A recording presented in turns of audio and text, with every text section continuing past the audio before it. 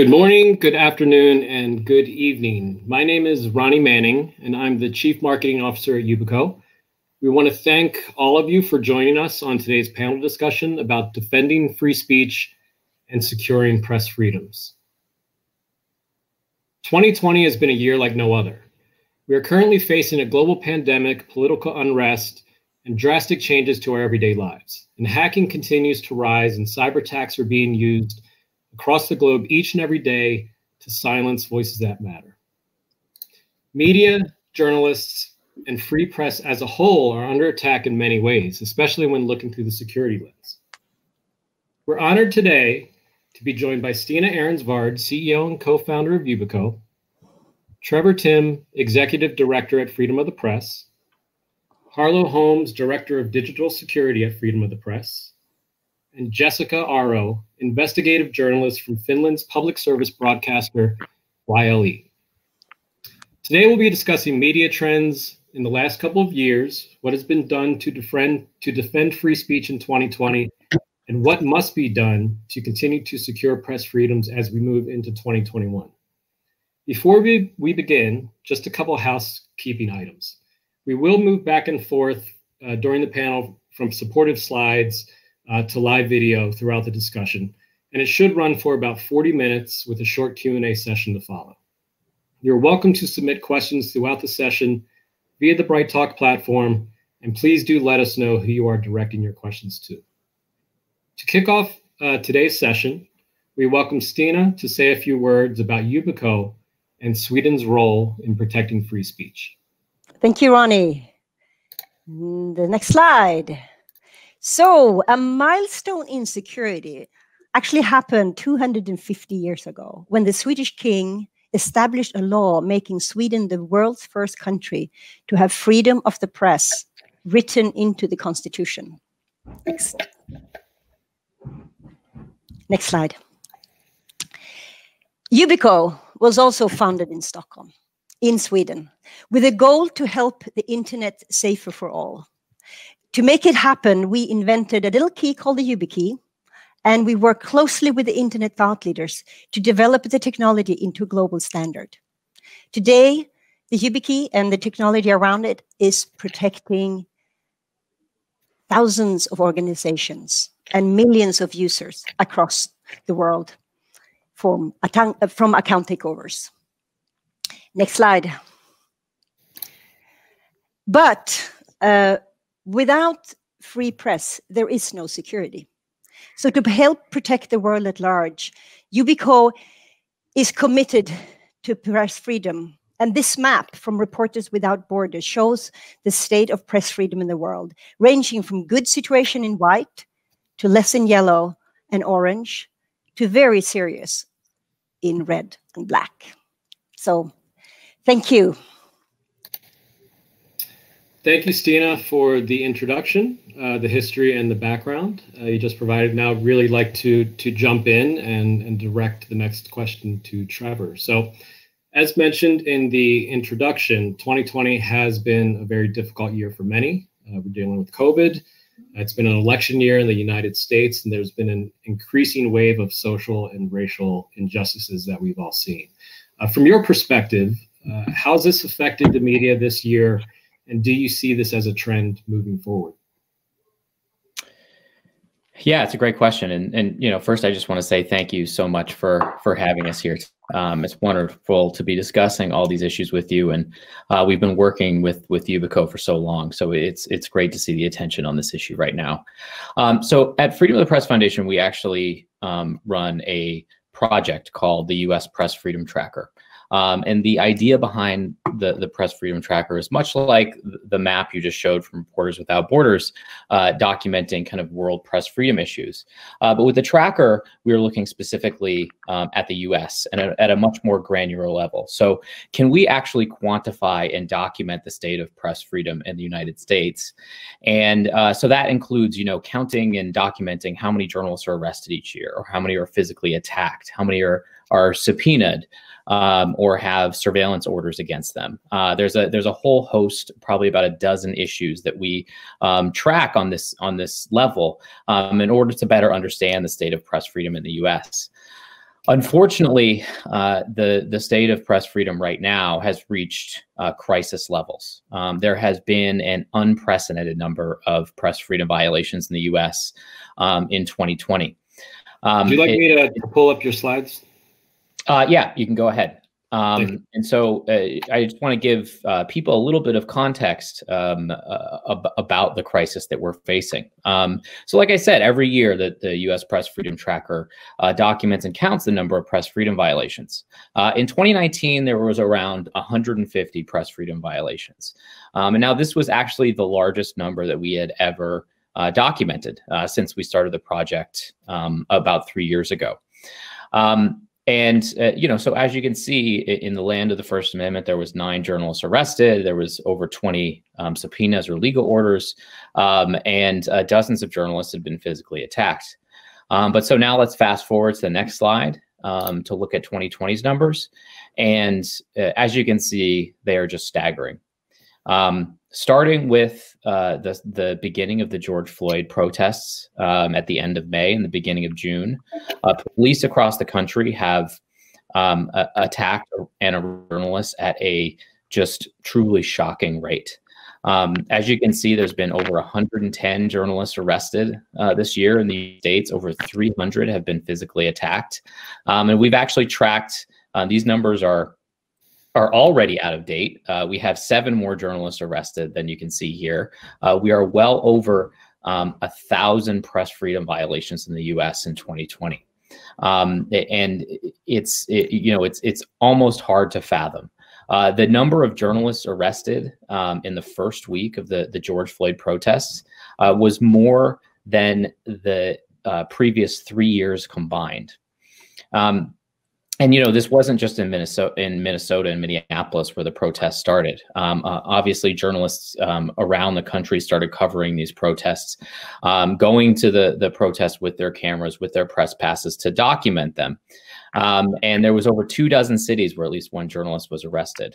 There was 70 cities where there was at least one press freedom violation. And so if you go to the next slide, you can kind of see the staggering numbers here in a graph. The first 3 years, there was a steady uptick in the number of journalists arrested that we were counting. And then it just halfway through the year, it just exploded. You can take down the slides now. And so, a lot of these incidents people may have seen because they were on social media. Not only were dozens of these incidents caught on camera where journalists were shot at with rubber bullets, pepper sprayed in the face, sometimes in a helpless state where they were being held on the ground and arrested.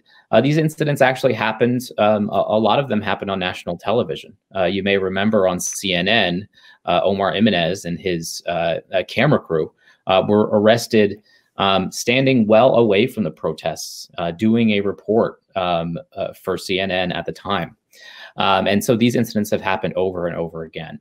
And so, at Freedom of the Press Foundation, our specialty is really looking at digital rights and digital protections that we can give to journalists to better protect them online, which my colleague Harlow is going to talk about in a little bit.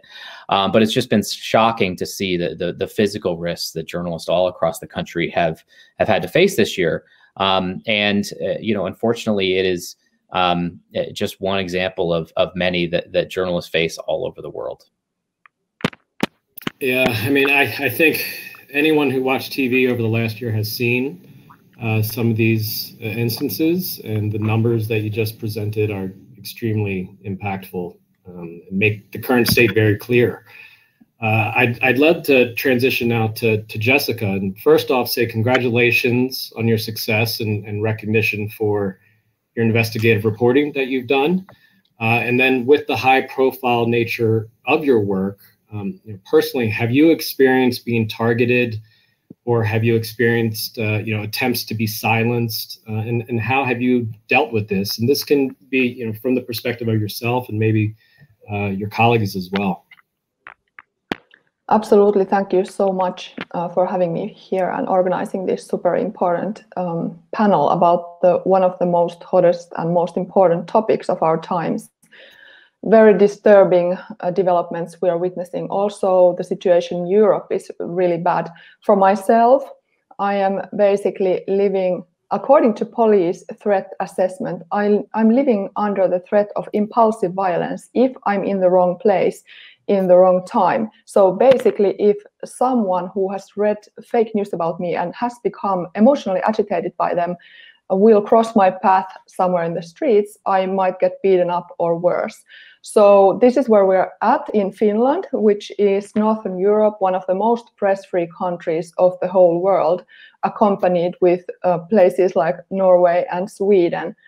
So what happened to me, basically in 2014, I started to investigate the then latest method of the Kremlin's information warfare, the so-called social media propaganda trolls, who are trying to impact and influence real people online, also internationally. It was actually already a year before that, the really brave Russian journalists uncovered this troll factory. So I wanted to know, how does it work? Can it actually impact real people? And I started my investigations using help of internet users and started to look what were the trolls up to and could they actually control real people or their behavior. And what I found out was really disturbing, but also my investigation made me a target of still ongoing criminal, even aggravated libel and stalking campaign. So just to give you some numbers, examples, I have been smeared in over 300 fake news stories in only one Finnish language fake news site. And they portray me as criminal, as NATO and American Baltic Services secret agent, and that I'm a drug dealer and a drug user, and make this monstrous image of me. And for that, then real people who read these stories, they become agitated because they believe it's true. So they attack me and send me death threats and death wishes, and even target my family members. So what I have done is that I have taken these perpetrators to court, some of them with direct links to the Kremlin's disinformation machine, and some of them operating as proxy, seemingly local Finnish fake news spreaders. But that has also caused more revenge. So it's very mafia type of situation in which I am at the moment engaged in, and which takes a lot of my time away from my actual investigations of the trolls and fake news. And that's where we're at the moment. And this is also happening to many of my colleagues. For example, people who investigate not just Russia and the Kremlin, but also who investigate, for example, and even report of topics such as, let's say, immigrants or asylum seekers. So there are very heavy racist attacks against them and always conducted in the information space at fake news sites on social media. So maybe we want to just show the slide that we have for. You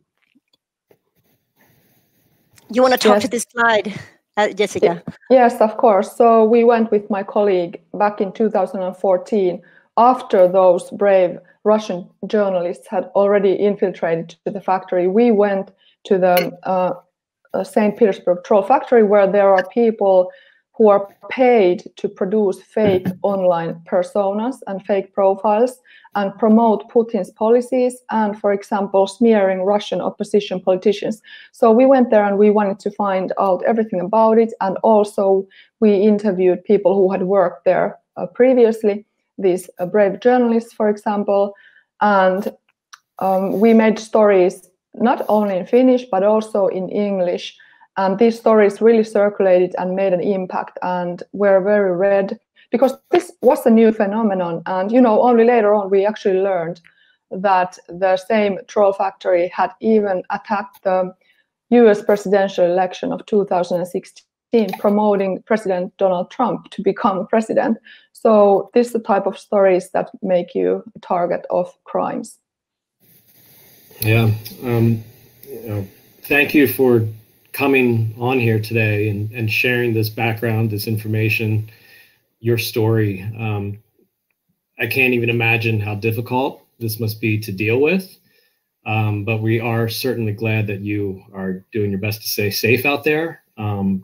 I'd like to continue on and ask you. Maybe we should just mention the book. Jessica, you have written a book. It's called Putin's, what is it called? Putin's Trolls. Yeah, it's a book that I made during 2016 to 2019. When I started to speak up about my own experiences being a troll, harassment and crime target for my investigations, I started to receive connections from people who also became targets. And these are Western people. These are people who are making a difference in their community, who are, for example, telling factual information about the Kremlin's policies, and who are influential enough to be mapped by the Russian eventually security services, who are the fake news architects behind all these campaigns, and they then become smeared and attacked, and even attacked in much more severe ways. So this is a collection of true stories from the front lines of Russian information warfare, of these brave, courageous individuals who basically sacrificed everything just to continue reporting, continue addressing Russian aggressive policies. The book is currently only in a few European languages, but it's coming in English later next year, or what's the plan? Hopefully next year, yes. We are looking for a brave enough publisher in the US or in the UK to publish it. Now it's already published in 7, or will be published in 7 different languages, also in Swedish, and it has been in Polish and many other languages too. Thank you. So if we are to continue, Jessica, from your perspective, being the European representative on this call, what are some gaps that you believe exist in protecting reporters and members of the press online? Well, one of the basic things is the very basic recognition of journalists as a especially vulnerable group that needs special help and assistance and security from the part of the legislators, as well as from the police and prosecutors. So the very basic awareness of even this horrible situation that we're facing, and that we need support in that situation. So in many countries, the situation is similar to what Trevor described, being in the United States, and even worse, because there are police and legislators who are actually the ones attacking journalists. Let's not even talk about Russia in this scenario, being really one of the worst press-free countries. But in, let's say, Western Europe, we would need much more resources, much more police, much more effort, political will and effort being put into the protection of journalism, if these legislators still want journalism to basically exist, because it is turning into so dangerous profession that very few are still willing to engage in it and are leaving the business because they just don't want to sacrifice everything for it. Right. So good segue now for Harlow, talking about how we're keeping members of the press secure. From your perspective at Freedom of the Press, how are you working to help secure reporters, journalists, and other voices from these security threats and online harassment that we're seeing? Sure. And actually, you're entirely right. It's a great segue from what Jessica was mentioning regarding the elevated risk that comes part and parcel as a like a practitioner of journalism nowadays. I guess I'll first off start by talking about what exactly we do in my team at Freedom of the Press Foundation. I am the Director of Digital Security, where I manage a small but really awesome team that I'm very proud of, where we do digital security trainings, and we do consulting with newsrooms large and small, as well as housing a small but I think effective digital security auditing practice for newsrooms of a variety of sizes. Our clientele includes, large organizations that we train on a variety of topics that they present us with, all the way down to freelancers, documentary filmmakers, and other media makers in doing the same thing.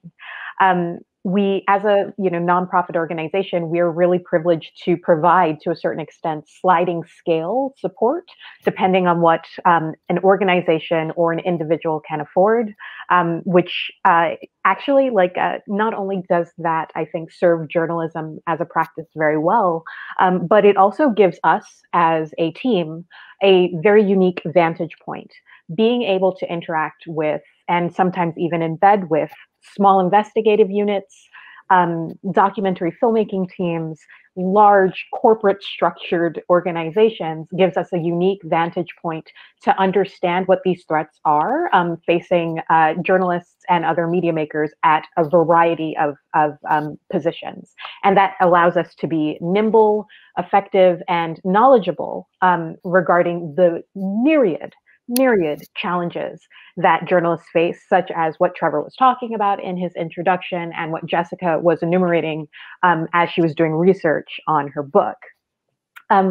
And we also do have a privileged position to work with other umbrella NGOs. That includes organizations like the Committee to Protect Journalists, the International Women's Media Foundation, the Craig Newmark Foundation, and all sorts of other organizations that provide similar services, but with their own particular spin on it. And in these collaborations, we get to create programs, produce trainings, produce broad sweeping programs that we get to deliver to a number of journalists across the globe. So this is something that we're incredibly proud of. But I guess the lessons that we learned is that there's, ultimately no one size fits all solution to these problems. And we're lucky that we get to continue to listen and to continue to react. Another thing that I'd like to spotlight is that we've also started to take that approach and turn it internally. So as Trevor mentioned before, we have our, United States Press Freedom Tracker. And that is a collaborative effort with a lot of other organizations that includes a lot of freelancers and other smaller news organizations in order to report on, these events against the press. But also from a digital security perspective, it means giving the collaborators the tools that they need in order to do that job responsibly and securely. So that's another really cool thing that we've been working on as well. Yeah, and I know when we previously spoke in kind of early stages of this panel, one of the that you mentioned is how freedom of the press is also working with universities and students and professors to also bring awareness to online safety. And I'd love if you could elaborate a bit more on those efforts as well. Certainly. We have a really excellent relationship with a number of journalism schools in the United States. And we have a principal researcher who, Martin Shelton, who is tasked with working hand in hand with them in order to create curricula that either can be taught, I guess for a semester long course, or what we're learning is more likely for there to be individual modules that can be inserted into courses that journalism students already receive. So for instance, if you're talking about source protection, source protection is kind of a hard thing to fulfill, but source communication, responsible source communication, you definitely do want to work principles of digital security into the same lesson set that encompasses, how Watergate was broken. And there are approaches like that we're experimenting with. The reason why that we're doing it is kind of twofold, especially as it corresponds to journalism school students. First and foremost, we want journalists, future journalists, to be as I guess successful in the field as they possibly can. We want them that when they graduate, they hit the ground running, are competitive in the marketplace. That's how good journalism is made. But not only that, and this is probably more broadly addressing things that happen to university students in general. And this actually goes to the meat of what we're talking about, which is things like account takeovers and surveillance and online harassment. If you are, as a university student, especially in the digital age, you leave a lot of data.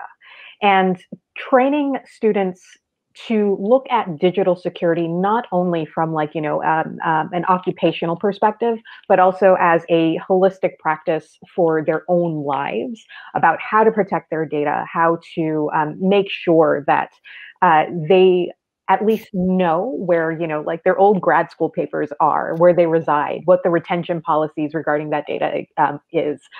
Things like that actually we feel will make them better poised as digital citizens as they leave college and beyond. Yeah, it's beyond that. It kind of plays into the social media aspect of it as well. Oh, yeah. And the need to be able to secure that. And as we look at social media, I want to direct to Trevor. Social media is not going anywhere. It's making it a lot easier for any individual to publish content across all these different platforms. This has created the spread of misinformation. This has been a very hot topic in 2020, and I don't foresee it stopping going into 2021.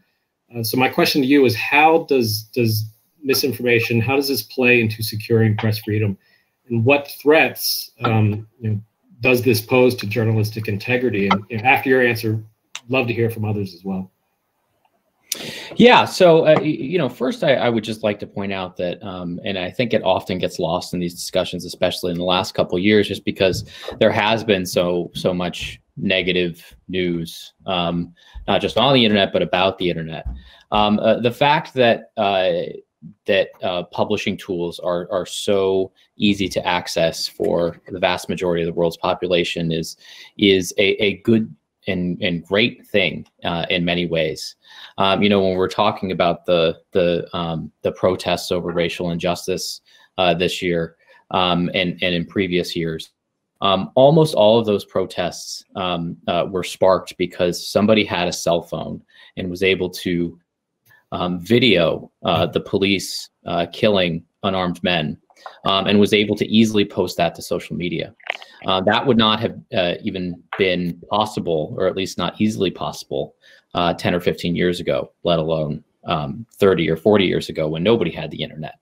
And so, there is, for press freedom, there are a lot of advantages. Now, obviously, there's also disadvantages. There can be these coordinated harassment attacks like the ones that Jessica was talking about earlier that are horrible. But for me, when we talk about misinformation, the way that it affects journalists the most, at least here in the United States, is not necessarily just kind of random individuals posting misinformation, which is, certainly an issue, but it actually comes from the top. Political leaders, commentators with millions of followers. So, for example, Donald Trump calling the news media enemies of the people, or claiming that everything that is written about him that he doesn't like is fake news. This then trickles down to his tens of millions of supporters, which causes a huge drop in the trustworthiness of the media. And so this ends up playing out in multiple ways, not just that people are less likely to trust investigative stories that show wrongdoing about certain politicians, but when journalists go out on the streets, whether they're covering a campaign event or they're covering protests, they are running into people who are actively hostile to what they're trying to do. So, when we're tracking violence against journalists with the U.S. Press Freedom Tracker, over 80% of the violence or the press freedom violations have come from police. But there have been dozens of instances where private citizens have assaulted journalists, sometimes in a very serious manner. And oftentimes what we're seeing is when this happens to journalists, they are, it is accompanied with statements from the assailants, essentially saying that, the news media is corrupt, or they can't be trusted, or they shouldn't be recording public events. And so, it's really much more of a systematic issue that studies have actually shown in the past few months, even that a lot of the misinformation problems that we have stem from our political leaders. And that's actually the best place to start when we're talking about trying to fix these issues. Yeah. Carlo, yeah. Yeah, I would actually add, from my perspective in another department at FPF, one of the courses that we've had to add to our, catalog recently is something that is called Digital Security in Hostile Urban Environments. And this is directly in response to what we had heard from a variety of journalists who had come to us, to produce trainings. And to Trevor's point, what we teach in that course are, the quandaries regarding how to properly capture media. Like if you are at an event, meaning do you live stream to a platform, or do you record locally before and then edit footage or properly redact before uploading it, and resources to help you navigate those decisions either as a freelancer or with editors and newsroom managers. And also we teach people a lot about something that Jessica had talked about, like the retaliation. And we're from our research that we've done in the field, we've learned that it's dual edged. It's not only retaliation from other members of the public who are ideologically opposed to a free press for whatever reason, as Trevor was saying, but it also could be retaliation from law enforcement. So in the event that you publish something and then you get a warrant served on your home, because we're all looking home based off of the rest of the footage that's in the camera roll. So these are all sorts of very nuanced, skill-based topics that we love to talk through with journalists in our trainings as well. Yeah.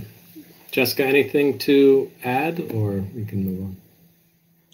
Yes, I would like to add, just to underline how this may take a toll when press freedom is not protected.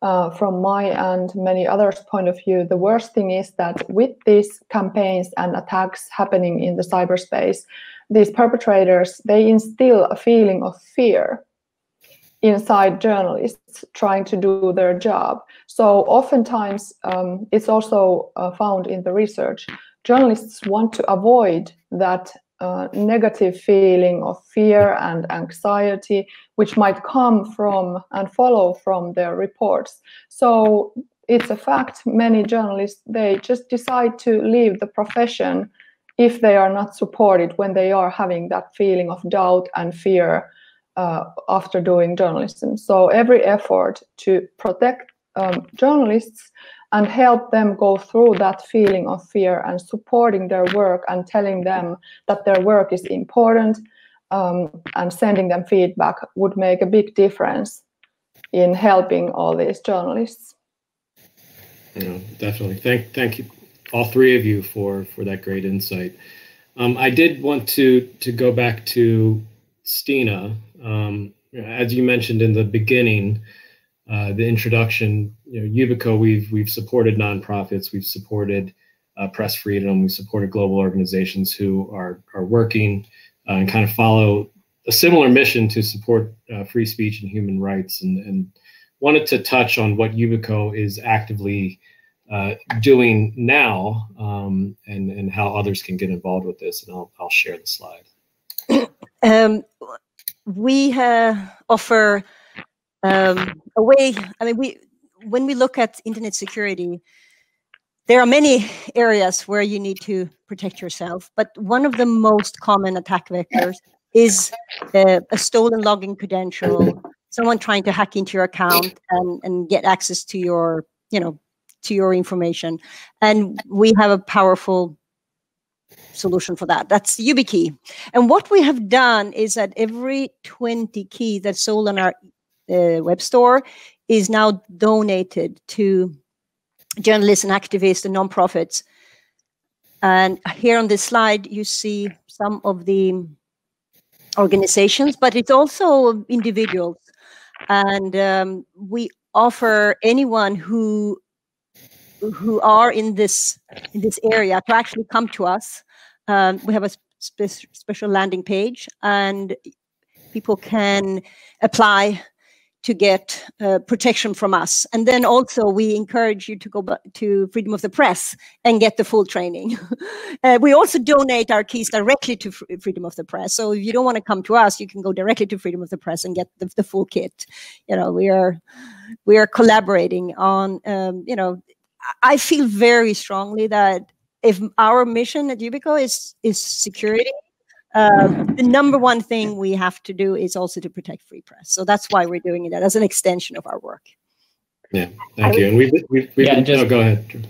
Oh, I would add, not only can you come to us for YubiKeys, but you can also come to us for training. Our team is incredibly big YubiKey dorks. So we've tried them out in a variety of ways for two-factor authentication, for verification as a GPG smart key solution, and we are really well versed in doing it all. And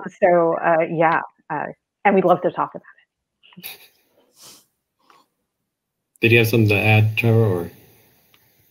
No, I was just going to say almost exactly the same thing Harlow did. A big part of digital security trainings is, we try to start from the ground up. And starting from the ground up means passwords, and it means two-factor authentication. And, we've been working with Yubico since almost since the company started, at least a few years. And it's kind of one of the key tools in our toolkit to help protect journalists and teach them about two-factor authentication.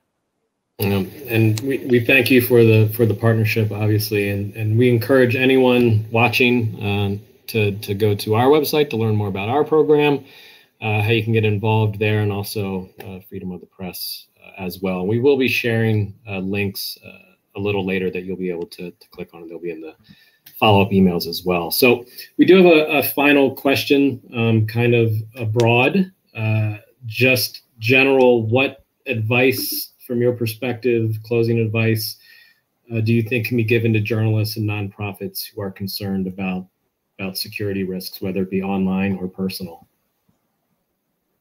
Open to whoever would like to start. I mean, when someone asks me how can I protect myself online, I always start with two-factor authentication. It's better than just using a password. And of all two-factor authentication, YubiKeys are proven to be very strong. You should use updated computers, updated software.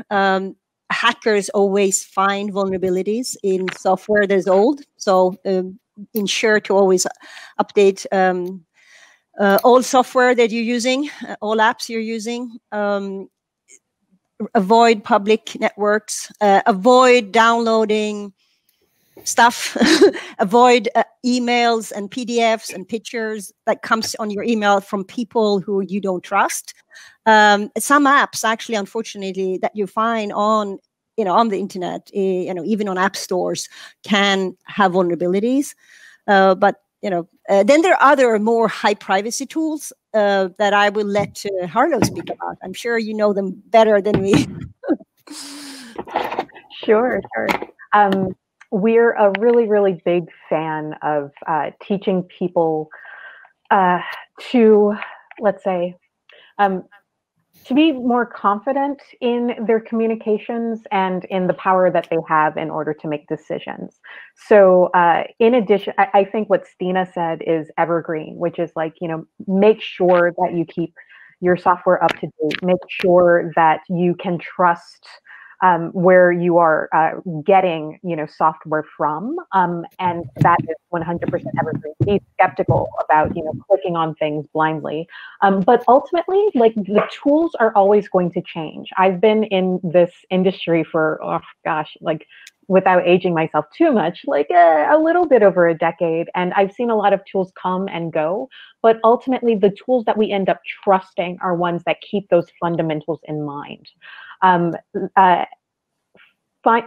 it's up to individuals to learn how to, like, think critically around what tools they're going to use at the moment, rather than, you know, just like listening to this echo chamber of security experts, of which there are a billion, who tell you to use this or that just because it's cool. Yeah, and ultimately, don't be afraid to say that you've made a mistake, because there are people who can help you. There are channels that are open where you can ask for advice. Yeah, and I would just add on to that, you know, security is hard. We have multiple devices in our everyday lives. Everybody has different of devices, different manufacturers with different operating systems. When we're on those different operating systems, we're using potentially dozens of different methods of communication.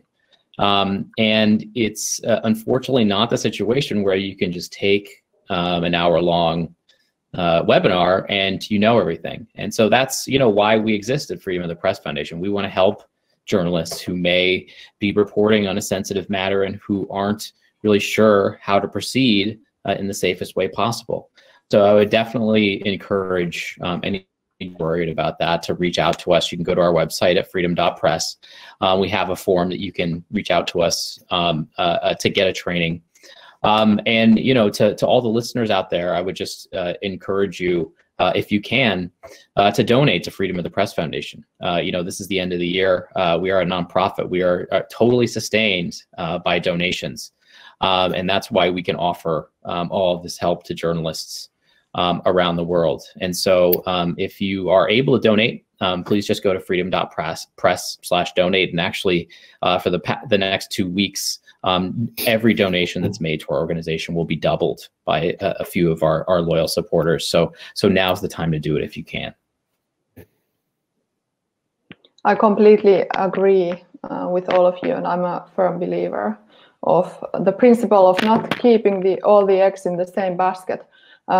For example, it's a good idea to have many email addresses, some of them without any connection to your real name, many online personas, and also many computers and even many cellular mobile phones, and always hide your whereabouts on social media, because many social media channels, they actually expose your location without you knowing, and it can be dragged out just investigating the meta information.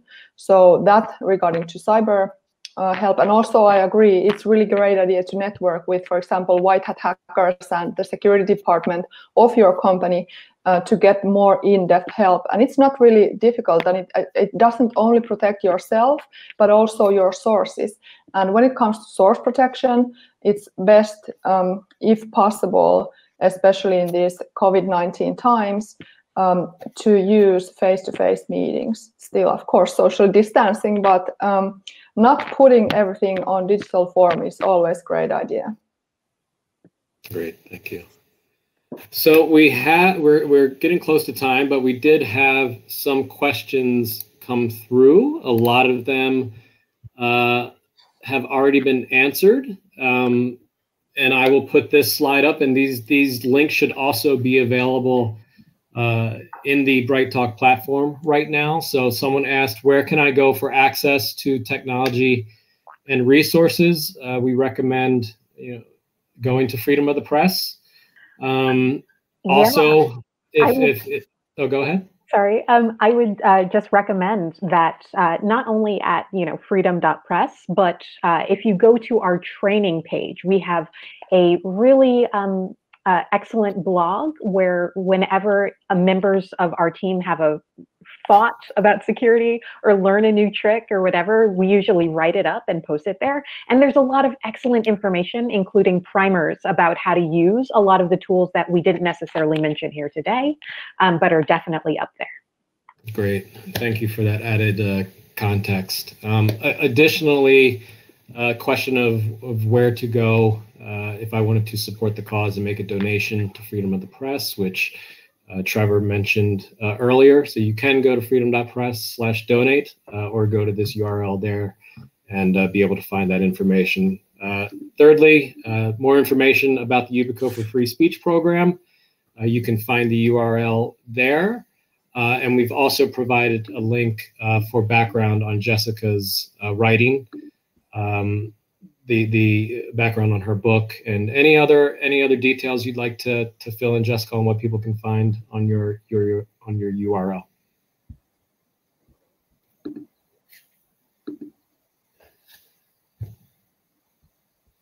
Oh, sorry.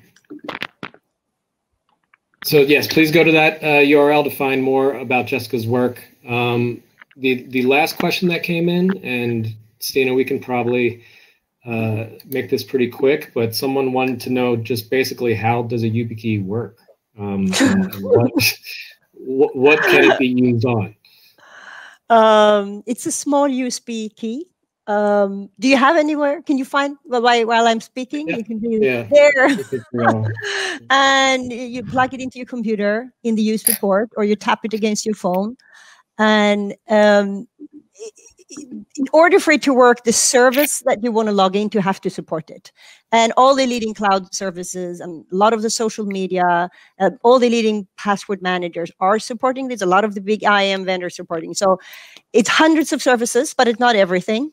Which we are working in order to make it work everywhere. That's why we develop a global standard. So it's that's where the word YubiKey comes from. The ubiquitous. You want it to work everywhere, and every time you use it, it sends encrypted passcodes that only works once. And the reason why it's more secure than an app on your phone is that this is a dedicated device that is only does one thing. It only authenticates. You can't do anything else with it. And that's actually a good thing when it comes to security, because any multi-purpose computer or multi-purpose phone or multi-purpose chip, you have a bigger attack vector. But if you move your login credential to a key that's outside the computer, is not connected to the internet, and you encrypt it, you have a better chance of being safe. And then in order to make it really easy to work and really secure, that's why we needed to work with the internet thought leaders. We needed to get it into the browser, into the platforms directly. So you don't need any client software, no any drivers. And we added these cool security features. Like when you touch it, you actually have to be a real user using it. It can't be a Trojan or a hacker sitting somewhere else. When you plug it in and register this to a site, the site remembers the URL, so you cannot be tricked to go into a fake URL. And then it's using state-of-the-art encryption. That's just really, really difficult to hack. But I would say the core invention of not only like the YubiKey, but the standards we created is that you can use it on multiple places. Because if it's not easy and if it's not seamless and it doesn't work on a lot of places, people will not use it. I mean, we are very... everything that is a barrier will eventually not be used. And that's the problem with security. We have a lot of security tools out there, but when they become complicated, we have a tendency to, say, I'm not going to do it. And then what we're going to do between now and, coming couple of years is continue to work with the thought leaders to make an even better user experience. And many of the service providers actually that supports the key, you don't have to use it every time. You just, you register to a phone, you register a computer, and then it just works. You don't have to bring up the computer. You don't have to enter a password. And that's sort of the seamless, that's why it's becoming secure, because then you will just use it and you don't think about it, but you're still protected. Great. Well, thank you. We've reached our time. Thank you to each of you for participating today. This has been extremely informational. It's been eye-opening, and I think it's been a very, very excellent conversation. And for everyone who is viewing this, thank you for joining us. Please do get involved if you can. And overall, we wish everyone a very safe 2021. And the panel has concluded. Thank you. Thank you so much. Thank you. Thank you. Bye-bye. Bye-bye. Thank you.